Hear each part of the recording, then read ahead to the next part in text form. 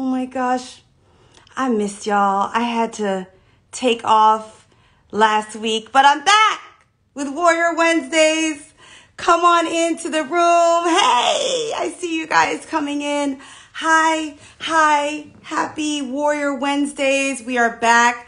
And I just want to say I miss you. Thank you to all of my friends, family, fellow warriors for the amazing birthday celebration that you guys were a part of. Hello, everybody. It made me feel so good. Ty, how are you, gorgeous? Everybody, let me know where you're from. I have this amazing guest coming on here today. Her name is Stacey Brown. She is a poet and a fertility advocate. And Stacey is going to be with me live when we do United for Resolve for National Infertility Awareness Week. Darling, I am your host for Resolve United, and we are doing the thing. We have Ty Bo in the house. We have, you guys, let me know where you're from so we can bring Stacey on, and she's going to tell you a really powerful story about a diagnosis that she got when she was 25 years old called MRKH. I know a lot of you might not know what it is. I've done my research.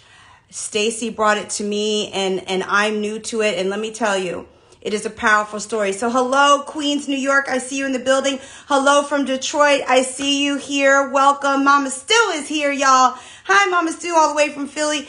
Dr. John Carroll is here. He is a really great half of Team Carroll. Dr. John Carroll is a fabulous educator. He also has a charity called Roots of Knowledge where he teaches brown kids about their heritage. So check out Dr. John Carroll's page in Roots of Knowledge. He's also married to a very, very good friend of mine, and Kellee Carroll, who is the showrunner for All American, which I will be on next week. Oh, was I allowed to say that, John? I don't know, but what's going on in Tampa, Florida?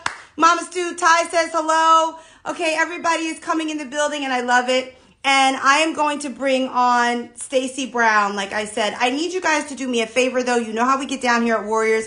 I need you to put a bunch of flowers on here. A bunch of flowers in the comments, because this is one brave woman. And you are going to hear a miraculous story like you've never heard before. And so I want her to come on with flowers. So I need them to come into the comment section. I saw you from Detroit.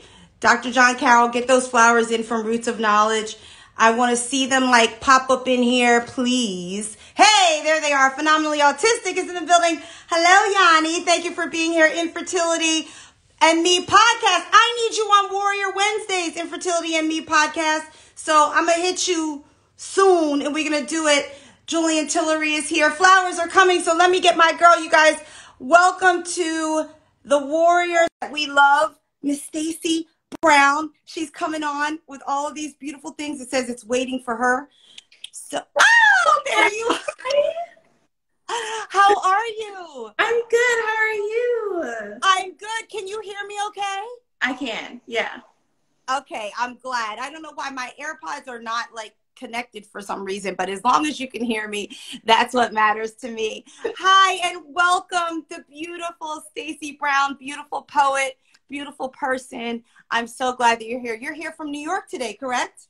Yes, I'm in Elmira, New York right now for residency, so yes. Okay, Elmira, New York. Well, I see my ex-boyfriend. I do this to him all the time. Luis Alberto Laporte Jr., who is a Bronx boy. I see him in the building today. The Princess Warrior from the UK says, "Oh, she is beautiful." And yes, you are. And I believe that we have somebody in common, Miss Shakita Lockley. Is that correct?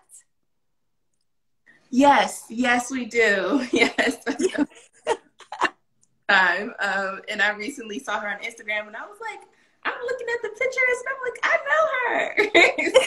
Exactly. Shakita Lockley, you guys, created a film called Eggs Over Easy Film that I happen to have the pleasure of being in. And she also mentioned that she knows your lovely face. So I want to get right into this conversation if we can.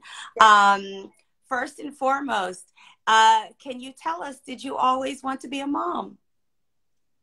No, I don't. I don't know, honestly. Like, I don't know if now if I still want to be a mom. I think it was like not thinking about being a mom until someone told me that I couldn't be one. Mm. It was kind of like it was an option before, but knowing that I now have to take other avenues or to do something like that's more difficult or can seem more overwhelming to be able to have kids. Yeah, I wasn't even considering that. So it was in the thought process a little bit. I'm the oldest sibling, and I was like, y'all get on my nerves. So That's understandable. And since you kind of you touched on it a little bit, and you know what, I actually love the honesty of that answer. Because most of the women that I speak to, the first thing that they're going to say is yes. And I feel like saying no is a very powerful truth that needs to be accepted and embraced and understood and not judged, because we are women, which means that we have the prerogative to change our minds. And that so I love that that wasn't something that you tried to give the right answer because we are women. But can you tell everyone your story? So um, something happened at 25 years old, but before you tell them what you heard at 25 years old, can you give us a little bit of a history of your body in terms of cycles and things like that growing up? yes, of course. So with MRKH, you don't have a uterus, so I never had a cycle. And I wasn't necessarily pressed to get one. It wasn't something that I was like really looking forward to, or like my friends would talk about it and I would just be like, yeah, that happens to me too. And kind of just playing it off until, I was able to get comfortable with a group of women who are like my friends still now, to be able to say like, actually, no, I don't have one of those. Wow. And like Wow. the whole process of like being asked, like, do you like till still today, it's being asked like, do you have a pad and all of those things. And it's like, no. Um, and I just didn't feel pressured. I didn't have any physical symptoms. Like I wasn't in any amount of pain. And so I was like, this doesn't sound fun. This sounds really scary. And I didn't necessarily want to be a part of that. So that was for a long time. I went without being diagnosed because I was like, I'm okay with not having one. I didn't necessarily see it as a red flag. It wasn't educated, or I wasn't taught that it was a red flag either. So And that's really, really key to say, but I do want to get into what your diagnosis actually was at 25, because a lot of people don't know. But it is true that sometimes when we don't have our period or we have irregular periods, we normalize that, right? And it's because it's the body that we're living in, it's the life that we're living, and we don't always talk to our sister girlfriend about what's going on. But you were diagnosed with something called MRKH, you guys, MRKH at age 25 years old. So for those of us that don't know, can you tell us what that diagnosis is? alrighty. So MRKH stands for Mayer-Rokitansky-Kuster-Hauser syndrome, and it's a rare syndrome that affects 1 in 5,000 women, where you're born without a uterus and with an underdeveloped vaginal canal. Um, and so it was very difficult finding out that at 25 I was born with something. And even the doctor that I discussed gave me the information couldn't even give me that answer. He's like, yeah, it looked like something was developing in utero, but didn't develop all the way. And I'm just kind of like, so you mean I was born without one? And he's like, I can't answer that. I can't give you that information. Which was very hard, because it's like, wow, here I am, this very rare diagnosis, and you didn't even take the time to do the research on your end to be able to communicate it with me. Like you just showed me the results and that was it. And it's interesting because at 18 I did have an ultrasound, and I had a nurse who was like, she looked stunned and she was kind of confused, and she was like, yeah, I don't see a uterus, but I think you're just constipated. Like I think you're just backed up. And Okay, I'm gonna back up a little bit. So you had an ultrasound at 8. So I just want to make sure that our audience understands, because first and foremost, you are so brave. thank you. You are exceptional. And you are beyond helpful to the community right now. I see my sister is here, Niecy Nash is in the room, and I see, like I said, Princess Warrior from the UK, Mama Stu is here. We're all throwing love your way. Shakita is in the room.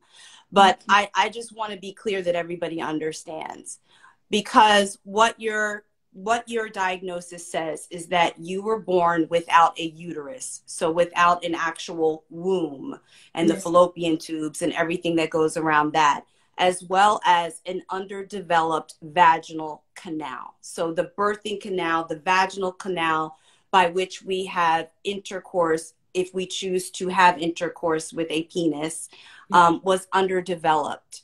And when you were 18 years old, you're saying that you had an ultrasound where the doctor said, I don't see a uterus, but maybe you're just constipated.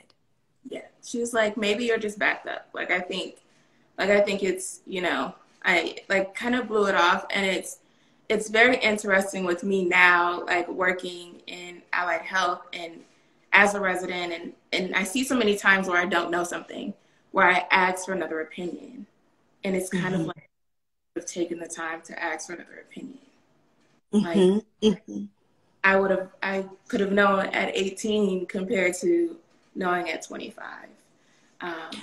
But it is not your fault, because the reality is the healthcare doctor that was with you should have done more, should have done the research, should have sent in specialists and done more. But this is one of the things that we talk about here on Warrior Wednesdays, is that we do have to be in a position of advocacy. But one of the things I want to offer you now, because even for my mom is here, 77 years young and beautiful. When we don't know that this condition even exists, how do you know the questions to ask? Yes. How do you know what you're supposed to be, you know, probing about? You don't even know. So this is not on you, dear sis. This is not on you. And this, what you are doing in this moment is educating a whole lot of people, whether they are not mothers or want to be mothers, or you're educating us in a way where MRKH, I'm almost certain, everybody that's in the chat right now, can you let us know if you have ever heard of MRKH syndrome by giving us a thumbs up that you have heard of it, or a thumbs down? Because my guess is we're going to see most thumbs down. But because you are here in this moment, all of these people in this room, the next go around are going to understand that this is here. So we're 18. We have an ultrasound, and I say we because you are part of the community, sis. Just FYI.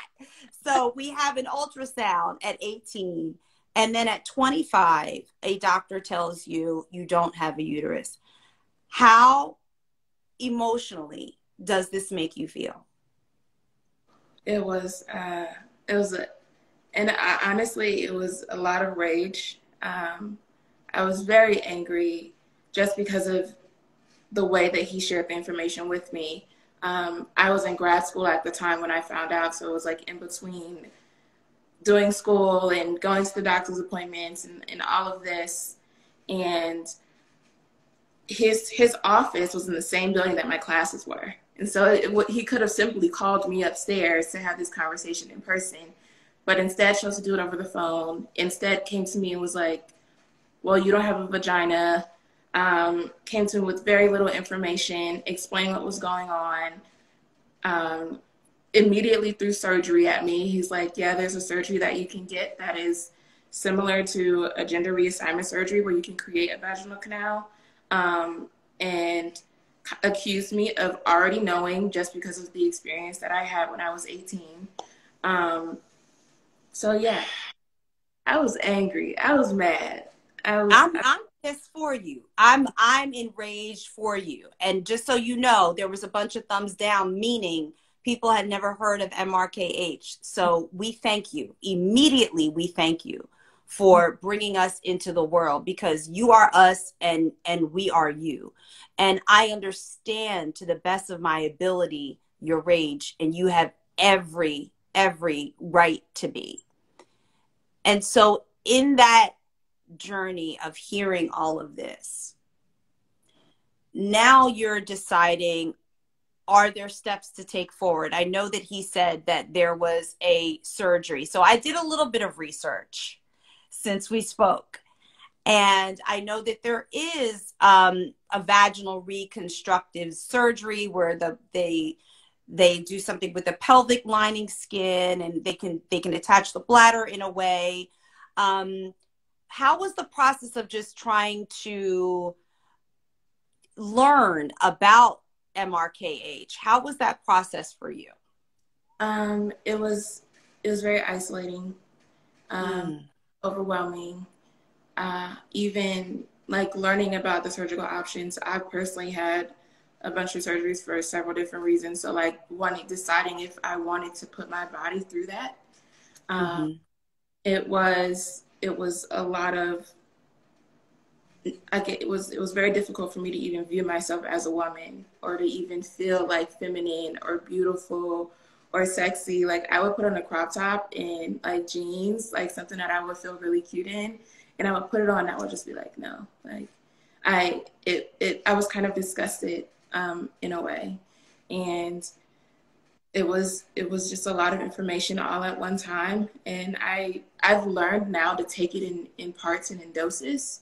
But it was a lot. And I was in school, and I was so focused on being in school because that was my priority. And I literally took all of my emotions towards MRKH, and I was like, I can't deal with this right now. Like I have other things to do right now. Like I just can't do this until my emotions were like, I'm here. I'm showing up or not. Like you're dealing with me right here, right now. And so it was definitely a very like emotional, crying on the floor type of moment, because I was officially it was like a day before my final that I was officially diagnosed with MRKH, because I had gone to another doctor for another opinion. May I offer you, and I ask it as a question, but may I offer you my voice in this? Yes. May I tell you in front of everybody in this room, and I know that they will amen it. May I tell you that you are very much a whole woman. You lack nothing in the word, in the spirit of woman. You are all of the things that that may have been born with something took for granted. And the fact that you can sit here bare bone to us and share something that, like I said, most people here had never heard was a syndrome. Baby, when I tell you that makes you more of a woman, your parts are not what makes you a woman. The same way whether you birth a child is not what makes someone a mother. Whether someone gives sperm doesn't make them a father. So I hope that you hear the voice that I asked if I could offer you. That, woof, what a capital W woman you are. And so tell us now, woman, and you guys write it in the chat, because you know how we do here on Warriors. One of the things that I said to Stacey this morning while we were having our talk is that I was doing an interview once with a publication, and I won't name who, but it was during after George Floyd in June of 2020, and it was the person that was writing the article was a white woman, and she wanted my input about what it felt like being a Black woman in the world of infertility. And she was writing it, and I was offering comments to it. And one of the things when I read the proof was one of the first statements she made was, you know, as a white woman, I will never experience this. This isn't my story. So I can't really say much, but that's why we have Kellee Stewart. And I called her and I said, you lost me as a white woman. And the reason I said that is because she separated herself from the experience and made it, this is a Black woman's problem. And what I said to her is, I am a woman. So if I am being discriminated against as a woman, then so are you. Because what happens to any woman should happen to you. And so I say to you, you are a woman. MRKH, I own that too. As a woman, you're not alone in this. So don't let anybody separate you from the tribe of women that we are. Now, I want you to tell us, what do you do for a living? So you said you were in school and you work in the medical community, correct? Yes. So what does Miss Stacey do other than spit poetry? So much. So I got my master's at Northwestern in Chicago in prosthetics and orthotics. So prosthetics are artificial limbs. Orthotics is any type of supportive bracer for the body. So after school, after you graduate, you then do residency. So you do a year for orthotics and a year for prosthetics. And so I'm now in the residency process. So it's such a giving field. And just being able to help people and being able to give back in that way. And I'm really big on like healthcare disparities and, you know, promoting diversity and inclusion and equity in our profession. So I've enjoyed it. I'm glad. You guys give her some clap hands, because what we can really take from this, as I told you earlier, is that God doesn't give these fights to the soldiers that aren't going to win the war. And so you have been chosen. There's a quote that God doesn't call the qualified, he qualifies the called. Ooh. He qualifies the called. So even with this diagnosis, as you walk through this journey, you become more and more qualified to shine through MRKH and not hide through it. So it means, it makes so much sense to me that you work in a field of helping other people in the healthcare industry. That makes so much sense to me, because it's in full alignment. You're getting a whole lot of clap hands from Nichelle Polston, from Her Normal, the Princess Warrior. They're all clapping you up, sis, as they should, and calling you pure magic. So what we would love to know and really need to know is, what should we know about MRKH? Let's say you're talking to someone that has no idea that it even exists. As you've processed this and continue to, what do we need to know that we don't know? I think it's important to know about MRKH. There's several layers that are involved. So it is, you know, questioning if you're a woman. It is kind of filling out war with your body. It is the infertility. It is deciding, if I'm going to be a mom, how am I going to be a mom? Like it's several layers and several things, and a lot of pain, but also a lot of healing. And that it's just being labeled as something rare, that from the beginning puts a type of isolation on it. And it makes you feel like alone from the beginning. And just like realizing that there is a community just all over the world of women with MRKH. And just like that there's still power in that, and power within that community. And also like you feel like your body has betrayed you in a sense, because it decided something for you. That like you're created this way, and you know you're born without a womb. And so it's processing that pain, processing for me the guilt around being 18 and having the opportunity to find out at 18. But like you said, if you don't know, like what can you do? And so it's also realizing like how I couldn't, you know, to myself, that it was difficult for me to advocate for myself as a Black woman, but it was also difficult for me to advocate for myself as a child. Because like at 8, Mm. you're still like you're not fully an adult. You think you're grown, but Hmm. um, and so that's the biggest thing. Is just the emotions behind it, and a lot of things that we have to go through, and we push through and overcome. Um, And you is push through and you overcome. And just to clarify for those, ovaries. yes. So we have ovaries. We have ovaries. And remember, I'm saying we have ovaries.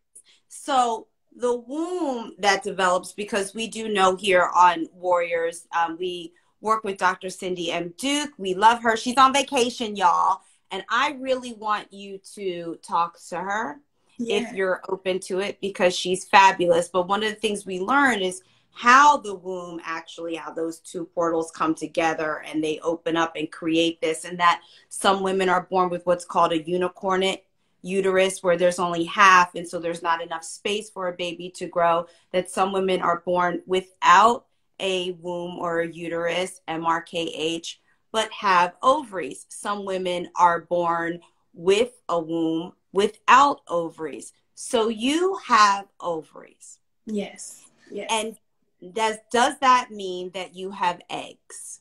Yes. Yes, I do. Okay, y'all. So I just want y'all to understand that. So you have your eggs, right? So there are options. So for those people that maybe in the future get a diagnosis similar to yours, that have ovaries, can and but without the uterus, can you explain what some of the options may be to motherhood if someone chooses to try?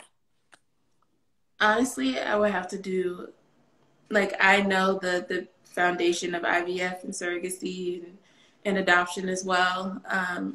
I haven't really done a bunch of research on that, just because it's very difficult right now for me to view myself as a mom, for me to imagine myself being a mom. Understand. Um, Hmm. and it's just like I recently, with sharing my story in poetry, I've been exposed to this amazing community of like people just all over the world who are going through this process. So I've been able to learn things from them, and I have to take it step by step, because it becomes a little overwhelming, because Hmm. it becomes this like, why me? Why am I in Yeah. this? And like, why did God pick me? To be in this position. And speaking of God, I'm very honest with God. And I'm Ooh, like, tell I'm me. like, I'm upset. I don't know what the purpose is within this. It's very difficult for me to understand the purpose within this. And there are even some times where it's like, I'm grateful, but I'm grieving. Like, Mm. over this expectation. I'm grieving over something that I see on social media all the time, with either announcements or, you know, first like birthday parties and all of these events that people that they have with their kids. Like, I'm grieving that. Um, Mm. and so I've decided to invite God to grieve with me, um, because because like, you know, Listen, in this together. If you have a plan and a purpose for this, we doing this together. So whether if that means like reading a scripture or just talking to God and journaling and being very, very honest. Um, that, I'm breathing, and I know everybody that's watching it is going through it too. When you said grateful but grieving, it's so real. And I honor you and I lift you up in this moment, because you're willing to not be okay all the time. yes, yes, And you're willing to say that out loud, because each step that you take in whatever direction of your life first of all, the steps are going to be forward. Yes. Yes. God put you here. So I know you said, what is the purpose for this? But as long as there's breath in your body, you are in purpose. And sitting here having this conversation, you are in purpose. You are in purpose with me, with everybody here. And I honor that, because I can't imagine what it takes to open up about this. And so you are in purpose. But to be able to say grateful but grieving, I think is almost like the marquee of the infertility world. You know, we always say it's this club that we don't want to be in, but with the best members. Yes. Yes. Because we don't make it nice all the time. And talk to us a little bit more about that statement, because you are a poet, so you use words, right? And you tap into the meaning and the texture and the nuances of all of that. So tell us about that intersection of grateful but grieving. Like what it means to you. It actually came to me. It was like Thanksgiving Day, and I'm here in Elmira, like away from my family, and COVID and all this was happening, and I wasn't able to go home. And it was just feeling like I really needed community, and I was missing that. And I think, you know, with being positive and all these things about, you know, toxic positivity, it kind of becomes this thing like, oh, just be grateful. Like, why are you sad? You should be grateful. As if like my sadness and my grief automatically equates to me being ungrateful. And I think in that moment, like I realized that like grief and gratitude can coexist in the same space, and that they don't have to be two separate things. Like you can be thankful and have grief. You can have, you know, and like those can exist together. And that it doesn't, like your pain doesn't make you ungrateful. You're processing something, and you don't have to be okay. And it is extremely exhausting to try to be okay all the time.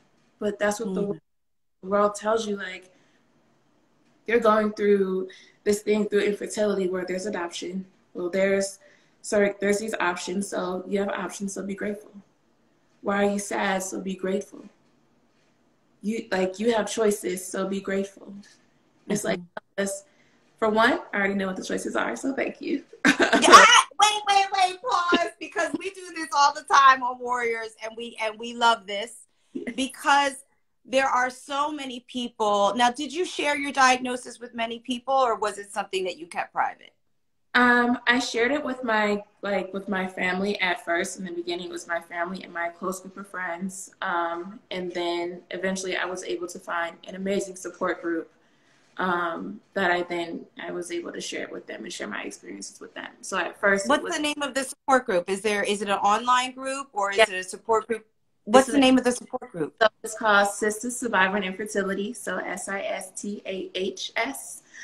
There's an Instagram page, there's a Facebook page, and I can get all that information to you. Janae Cook. Yes, we at Warriors, we wanna get familiar. So she is the founder of the group, and it's been such an amazing group, full of very supportive women who have literally become my sisters. Like and you know, and we talk about everything. We talk about dating, we talk about like how our day was, and it's such a safe space. And I'm just so like, I'm just really big on being a part of safe spaces and creating them. So it's been a blessing in my life, and I love them so much. I love that. Yes, we're gonna borrow you too, because we at Warriors want to be Sisters Surviving Infertility. I see that from Pretty Much Mika. Is that the creator of the support group? 13. Okay. So there's a page out there. Well, I want to go back to what you said, though, when you said, first of all, I already know what the options are. And I love that, because they're triggers, right? They're triggers. And They're triggers. And that's why I asked you who you may have shared it with, because oftentimes it's people that love us, people that want something for us without even asking whether we want it or not. That's why I always start off with, did you always want to be a mom or no? You know, because we can't then start to infiltrate what options, which we all know we have, when we don't even know what that person's intention in their life is. So how have you dealt with the triggers? Because we talk about that a lot here on Warriors, our different ways. Some of us just go all ham on somebody. Yeah. Some of us sometimes get a little bit insular and have to go through a different type of process. All are understood and all are supported. But how do you deal with the triggers that come up, whether that's baby showers or somebody telling you what your options are like you don't know? And how do you deal? Honestly, I'm still learning. It's still a process. But I realized in the beginning of this that I have to, in order to be able to heal and respond, not necessarily in a different way, but where maybe it doesn't hit as hard, is that I have to allow a trigger to be triggering. So I have to allow that trigger to make me feel the way that I feel, and then process those emotions with it. Because if I don't do that, then I can't identify it.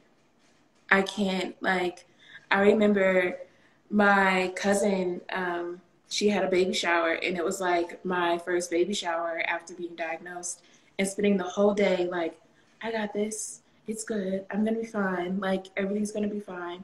And then I went to the baby shower, and like seeing her and her kids and just how beautiful she was, I was like, I like broke down in the car, because it was so much that I wasn't necessarily prepared for. My best friend is in the comments. Let's pop off for me. She does. She's like, I will. Yes, best friend. Yeah. I will post something and she will look in the comments for me. Like, usually I'll post up and I'll like put my phone away, but Shannon looks in the comments for me, and I get it. She will address. Mama still does that. Yes. My sister does that. Listen, everybody needs a pop-off friend, okay? Yes. Everybody needs a friend. We all need that. So good. Yeah. She gets them, because sometimes I'm a very late responder.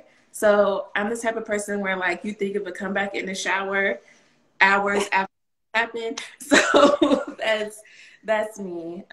But it's processing them, and also processing them in different situations in different places. At work, it's different. At work, everybody wants to bring up kids. Do you have kids? Are you gonna have kids? And I remember having a conversation with someone and talking about my siblings, and I know she was just making small talk, but she was like, you know, in your situation, you would either have 5 kids or have none. And it like, I was like sitting there trying to hold it together during this appointment with the patient, because I'm like, in my situation, like I can't give birth, like there are none that I can give birth to. Mm-hmm. But I didn't know how to verbalize that in a professional setting. I didn't know what to say. I did like eventually cry at the end of their appointment, and like my manager came to me and asked what's wrong, and I was able to talk to him about it. But it's kind of crazy. And I think there are things in comments that we think would be reassuring and helpful that are not. Like saying that I can adopt, or saying that, you know, there are these other options. They're not helpful, because these are not quick fix solutions. And like, this isn't a quick fix solution to my grief either. Like, that doesn't make me, you know. Yeah, because oftentimes people will ask questions or make suggestions, but they don't have to deal with the consequences of the answer. That's it. They don't have to deal with the consequences of that suggestion. Yeah. And like I said, we are one. You're not alone. Because in my circumstance, for instance, having frozen eggs and then being of a certain age, people, even in my family, like around the Thanksgiving table will say, well, what are you going to do? When are you going to defrost these eggs? We want to see a baby. And I'm like, I froze my eggs to take the pressure off. So Right. I'm not going to let you put it back on. Yes. And that question came from someone that was a woman, and it usually is a woman, that was married with 3 children. So you've already got the thing, 3 of the things, and you're not even realizing that that is triggering me. And the reality is the way you were diagnosed and the way that it was brought to you is traumatizing. That's trauma. Yes. And I think it's so important that we identify that we like attach the word trauma to that, because for me personally, for so long, I wasn't, because I thought it was like, oh, this exaggeration in a sense, like, oh, I'm being dramatic in a sense with using that word, but you're not. It's traumatic. It's trauma.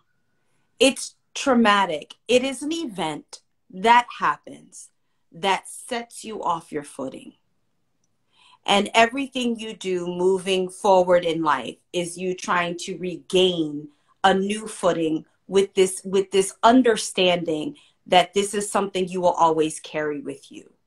It is the same for someone that grew up with abuse in their childhood, and knowing that abuse happened, it's never going to go away, but finding a footing and understanding it's with you, and understanding that that's trauma. So right. I'm glad that we identified it that way. And I'm glad that you take your damn sweet time processing it. Yes. As long as you need for the rest of your life, even if it's until God throws dirt on your face. Yes. This is your life. Yeah. This is your story. And you live it the way you choose. And you continue to let that pop-off friend deal with people on your behalf. And we laugh about it, but the reason that I say that is because sometimes, being a full woman, we want to be a martyr in all things. We want to say, I got it, I'm okay, knowing I ain't okay today. Right. Knowing I don't feel strong today. And sometimes we have to permit ourselves to pass the baton to someone else that can hold space for us, that can pop off or say, she's not all right, leave her alone, or can tell you to go outside, I'll handle this. Yes. We, as the traumatized person, need to let ourselves be helped. Need to let ourselves be helped.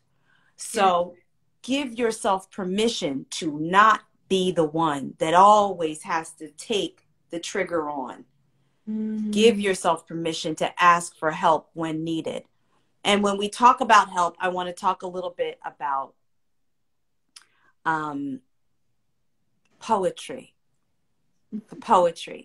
because we talked about art and the healing of art. So when did poetry come into your life? Because she has a poem she's going to spit, y'all. And I really, really can't wait. And a beautiful poem that Resolve on April 22nd, you guys, we are going to be live at 8 p.m. Eastern and 5 p.m. Pacific Standard Time. And we are going to see your poem at United for Resolve that's honoring National Infertility Awareness Week. You just heard me go into my whole hosting voice. But I want to talk a little bit more about your poetry. And then I'm going to maybe play a little game with everybody that's in the comments here. But tell us how you became into the poetry world, poetress. So you couldn't tell me when I was a little kid that I wasn't going to be a singer, that I wasn't like Beyonce and write music. So I would write songs and that's essentially a form of poetry as well. And so I kept writing because it was so sacred, because you're pausing, you're making time for yourself, you're you're being honest with yourself. And I feel like, oh, get emotional. Good. But yeah. Good, because listen, where it flows, that's where God is. When we stop the flow of it, yes, we're telling God, I don't want you to get too real with me. Yes. So when the emotions flow, that's where God is. That's where your pureness is. That's where his voice is. That's where your purpose is. Yes. And that is that's why I write. Because sometimes I don't know what to say. I don't know how to say it. I don't know if I want to pop off. I don't know if I want to cry. And it's like God literally gives me the words every single time. And he just he puts it in a way that I can understand, that I can be honest with, that I can then share with other people to then be able to help somebody else. And it's like, it's all God. And there's some days where I'm like, I haven't written in a long time. I really need to write. And like something happens and I'm like in here, I'm like in the shower, I'm driving somewhere and it comes to me. And I'm like, that's nothing but God. It's nothing but God. But yeah, poetry it's definitely helped me redefine what it means to be a woman, because the world's definition does not include me. And it doesn't include... Wait, stop right there. Nichelle Polston, can you do me a favor, my warrior friend? Because I know you're either at your computer or you got a pen or a paper somewhere. What we're going to do is Nichelle from Her Normal, also a board member on Resolve. So she will be there. Can you write down what you just said, what Stacey just said? You said, tell me the sentence you just said about defining a woman. The world's definition of a woman does not include me. The world's definition of a woman does not include you. Is that in a poem that you wrote? No, that's just something that... Perfect. The world's definition of a woman does not include me. Nichelle Polston, can you please write that and put it in the question portion? Because what we're going to do is we're going to have three ladies, three warriors that are here, add a sentence to that. And we are going to write a poem for Stacey, starting with that line. The world's definition of a woman does not include me. So Nichelle Polston is going to start it off by putting that sentence, if you can, Nichelle, into the question portal. And then what I want is for everybody that's on here, I'll choose three others, but to add a sentence to that. And then after, when we're about to close out, because we're going to hear you spit, when we're about to close out, we are going to give you a poem for today. So the world's definition of a woman does not include me. Nichelle's going to put that in there. And then I need you guys to add to it and put it in the question portion, as if you're asking me a question. Now, okay, so it's all God. God gives you the poetry, but we know, and I just said this to the Princess Warrior before I came on live today. I had to do a COVID test for the show I'm shooting, and I got here like at my time 3:31 exactly, which is why my ear pods on here. But I had just said to her, faith without works is dead. Faith without works is dead. So you do the work.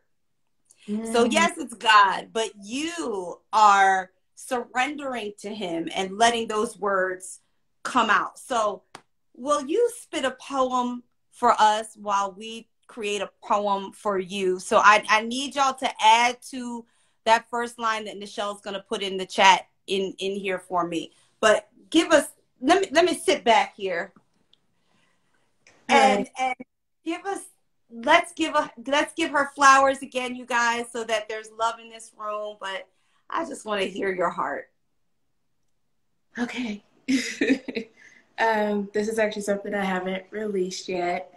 I'm planning on creating a visual for it, but it's in the works. So this is called Grieve. It says, I found joy in her laugh. I found joy in her smile. I found comfort in the way her tiny little hands held on so tightly to mine. I found joy in a child, and a part of me felt guilty. And I didn't want MRKH to take this joy away from me. I wanted to feel this joy for as long as I possibly could. I didn't want to think about what could be and be angry about what should be.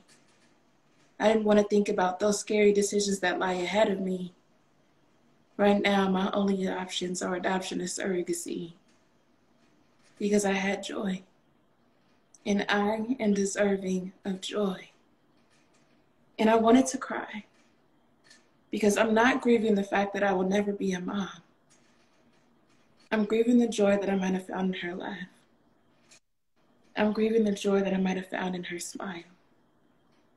I'm grieving the comfort that I might have found in the way that her tiny little hands would have held on so tightly to mine. I'm grieving an expectation. Thank you. Oh my gosh, I'm gonna cry. Beautiful. Absolutely beautiful. Beautiful. The last line, I'm grieving an expectation. Let me just tell you how much that moved me. That was beautiful. And I want you to know, because this is what real art and poetry does. It reminded me of a conversation I had with Mama Stu. And it was a hard conversation. Mama Stu just wrote, I am done. It was hard because I had to try to explain to my mother that I had to mourn. Yes.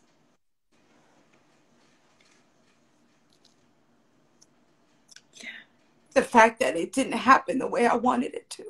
Yes. The way I thought it would. The way that, like, it's really hard. It's hard. It's hard. And it was really hard for my mom at the time to accept that, because she felt like I was giving up. But I needed her to let me give up. Right. I didn't want to be strong. And I didn't want to say, to your point, I know I could do surrogacy. I know I could do adoption. I needed her to let me mourn the reality that I am childless. And when you said that line, I was grieving expectation. That's the truest moment there, because that reminded me of them at that moment with my mom, of that's what I was grieving. Expectation is hard. Hope is hard. It's hard. But this is why we do this, so that we know we are in community with each other. And we know that we experience similar tears, maybe for different reasons, but our cheeks are still wet. Yeah. You know? So thank you for that beautiful piece. I can't wait to see a visual to it. Hell, I'll star in it. So, yeah. Let me go ahead and book me on a job. One of your poems. Nichelle Poston says, grieving your expectations is an expectation of others. Yes. Ain't that the truth? Ain't that the truth? All right, so it's real. I am going to go in these questions and see if we have a poem in here yet. Okay. Starting with what Nichelle would have put down. All right. Oh, Lord, I love my warriors. So I'm going to need somebody with a pencil to like write this down for me. Nichelle or Rihanna, y'all know who y'all are. Okay, so here we go. The first line. The world's definition of a woman does not include me. The world's definition, I think it should say of a woman, right? Does not include me. All right, that's the first line. Thank you, Nichelle Poston, from her normal board member. Whew. Here comes the second line. Princess Warrior, but yet I am created for my Father's pleasure. But yet I am created for my Father's pleasure. Somebody write that down for me. Go ahead. I always, like, whenever I'm having, whenever I got to pull God aside sometimes, I'm always like, was being fearfully and wonderfully made, was MRKH a part of that? Woo! And like, that right there is like, yes, it was. Like, yes. Like, it was. Come on, y'all. Yes, it was. But yet, I am created for my Father's pleasure. But yet, Nichelle says she is recording this so we have our poem together. Let's see here.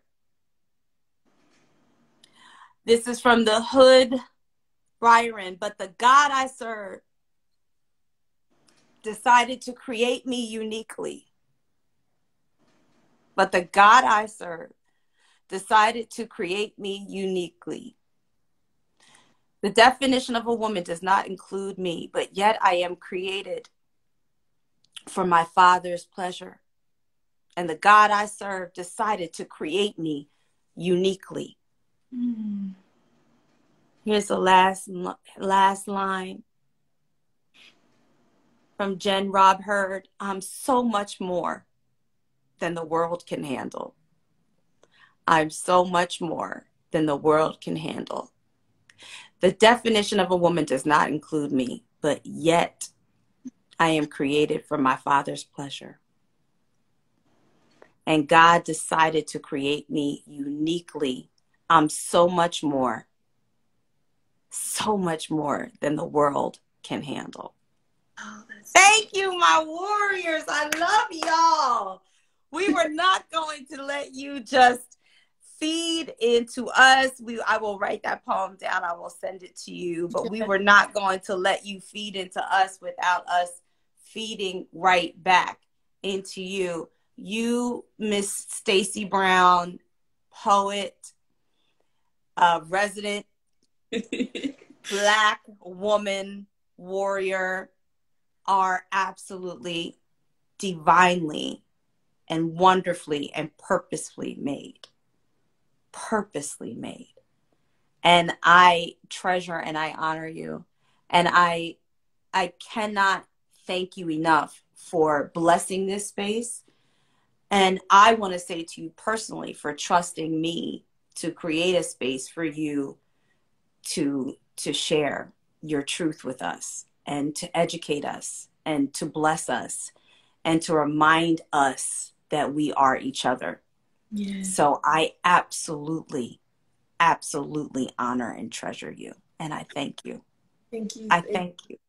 I enjoyed this. This is what I needed. Woo. I'm so glad it's what we needed too. Mama Stu says, Stacey, love you. Purposely made. There's a lot of amens. So as we let you go on the East Coast, and we will put all of the poem together.